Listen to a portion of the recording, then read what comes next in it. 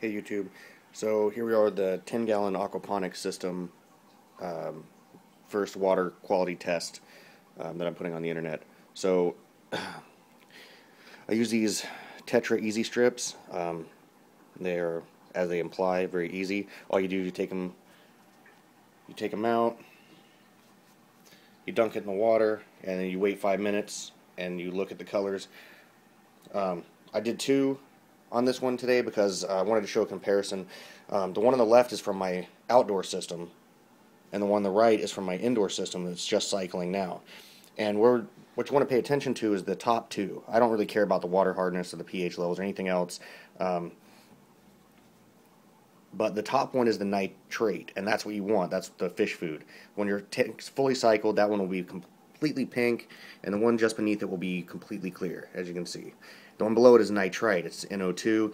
That's the one that you don't want. That will kill the fish, and that's what happens during the cycle. The nitrite levels will build up, and eventually there'll be another type of bacteria that will come through and convert that to nitrate.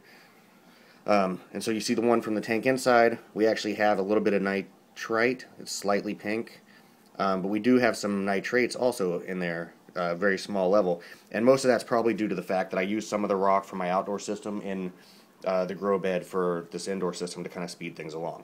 So as a comparison, this is what you want. You want the second one to be completely clear, the top one like dark pink. You don't want that, but even though it is problematic, it's just part of the way the system cycles naturally, and it will go away. It will eventually become completely clear, and hopefully we'll show that through these water quality tests.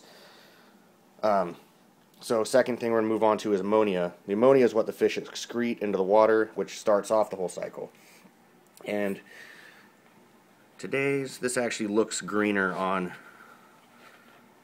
this video than it does in real life for some reason, but you can see we have slightly elevated levels of ammonia, but that's nothing really to worry about. It will get darker over time, and just as a comparison to something I said in one of my previous videos, when I try to use a system stabilizer control liquid that I bought at Petco or somewhere, it's like a bacteria booster, or any of those things for that matter, pH balancers or any of those chemicals that I put in my systems, they make this thing go completely into the dark green, and I was unable to get the system back to stabilize after that. And I think a large part of that is due to the fact that I'm working with a very small amount of water in this experiment, just 10 gallons. So that's it. This is the first water quality test. I'll probably be updating this weekly so we can kind of see a time progression of how the system stabilizes. So yeah, so stay tuned. There'll be more videos to follow, and thanks for watching.